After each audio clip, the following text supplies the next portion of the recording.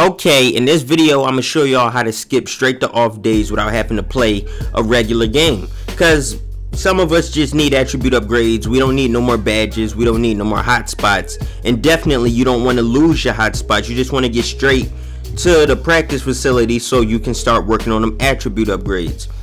I do want to tell you one thing though, that the attributes you get within the practice do not matter at all. You see, I have a 69 free throw, and if I go all the way down, I have a 74 stamina. But if I go to the online version of me, which is play with friends, because this shows you the online version of your stats, I go to my 2K card, look at my stats right here.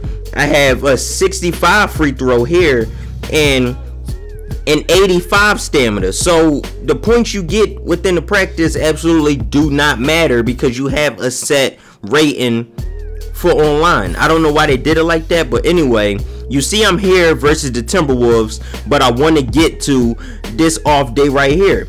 So what I do is you go to the very next day, which is the Nuggets game. Then you say yes. Then you immediately keep spamming circle to cancel, and we're at the off day. It's very simple. It's extremely simple. You see I skipped it. That's the result of the game, and we're right here on the next off day. And we still didn't go to the Nuggets game. So now we get to experience the off day. We get to do our connections, whatever you want to do on that off day. And I still didn't lose my hotspots. I have a hotspot in the corner, at the top of the key, and at the left corner. I gotta get more hotspots, but still, so far I ain't lose any hotspots from doing this, so it's still a bonus, and I ain't see any negatives with doing this, because I don't feel like playing any more My Career games. I got all the badges I want, I got everything I need, and I'm a broke boy.